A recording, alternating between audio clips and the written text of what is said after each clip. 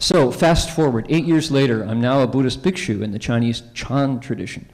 And I was on a pilgrimage that you heard just a bit about. Again, I was silent, but I was silent for 6 years. And every day, I was bowing to the ground usually from 8 o'clock in the morning until 5 o'clock at night. And it was 8 hours of slow moving yoga.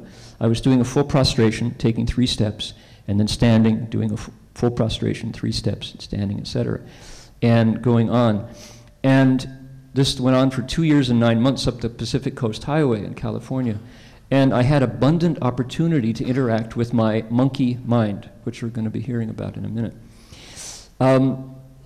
Because I was practicing repentance at the same time, I was repeating a verse from the Avatamsaka Sutra with each bow that atones for past evil deeds and promises to change for the good.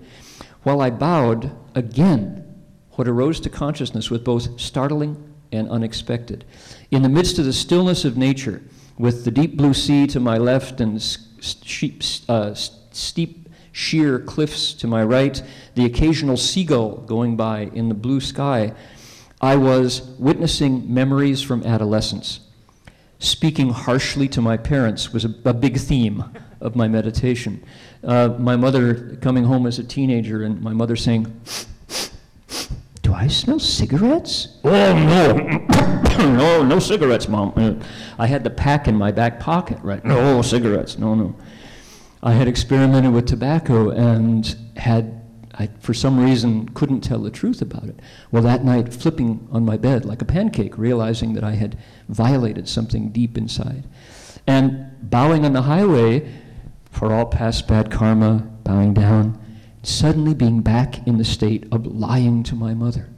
With, again, the face flush and the sense of shame, all intact. How unexpected. So, on one hand, you could say I was removing sensory input from my conscious mind because I wasn't reading or talking, except for the Avatamsaka Sutra. But somehow I had opened a function of memory that carried data from eyes, ears, skin, and brain. How strange. So, after 8 years of a day of moving, 8 hours of moving yoga a day for months, by curtailing interaction with the environment, I created a stillness. I suspect this is my best theory about what was going on. I created a stillness that allowed memories to arise to consciousness intact. Different from the earlier experience of Zen meditation, this time after viewing them and bowing, because something about the bowing posture makes you psychically vulnerable.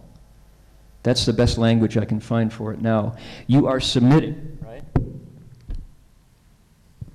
There you are. There's no muscle tension. You're putting your head and your heart on the same level. Now, the only time you do that during the day is at night when you're asleep, right? Your head and your heart are on the same level, but you're in a very different state of consciousness at that point. When you do it, when you put your head and your heart flat and you're still awake, there seems to be a cleansing function that goes on. We're waiting for the data to come back before we figure out what's really happening.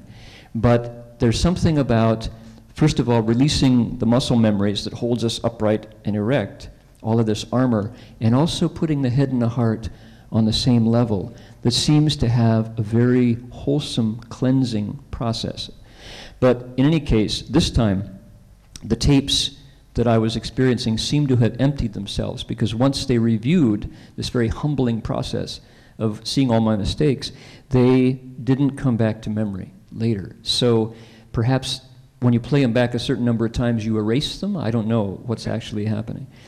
But what I realized, my conclusion from all of this is, if we're using the tools of Chan to unravel the mind, you don't start with the second step. What's the first step? Shila. Second step is samadhi, meditation. Third step is prajna. In the West, we seem to have skipped over that messy, unhappy first step and went directly to the good stuff. We wanted the meditation, right? Give me the good stuff. I'll take a six-pack, or give me the jumbo size. But in fact, if you go to that meditation step without having done the first step, guess what you meet? Everything that happened during the first step. Your character, Shila, who I am as a person. How am I doing as a human being? That's the Shila step. How am I living as an ethical, moral person? That's the first lesson of Chan.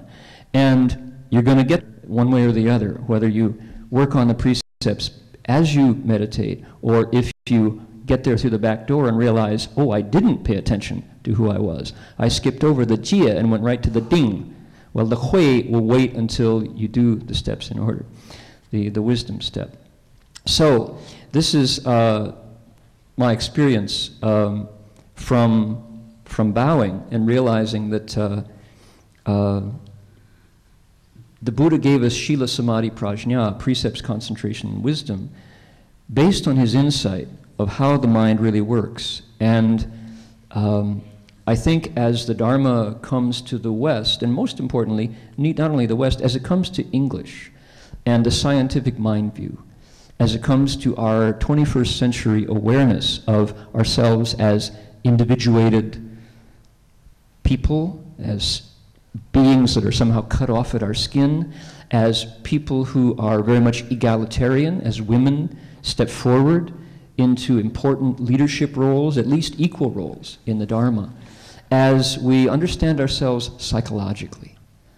We very much have that in the 21st century. This is Freud and what happened in the early 19th century and 20th century about understanding humanity. This is a post-Renaissance view of humanity as an individuated being, a creative individual. We really do see ourselves in psychological terms. We have this complex, we have that prejudice, we have this bias, we have this mental setup. It's very important to look at the mind using these tools of Dharma. This is how I think we have to approach. We have to take what the Buddha gave us and not change it, but to deeply, deeply enter it. What does it mean? Shila, Samadhi, Prajna. Is there a significance in that order? Can it be Prajna, Samadhi, Shila? Well, they do actually make a link. The more Samadhi you have, the more wisdom arises. The more wisdom arises, the more you realize the need to perfect our humanity, to become decent, good human beings. And the more we do that, the deeper our Samadhi. So there is definitely a link. And I'm suggesting that we apply these new understandings of ourselves as human beings to the ancient formulas. Look at them, chew them, make them ours.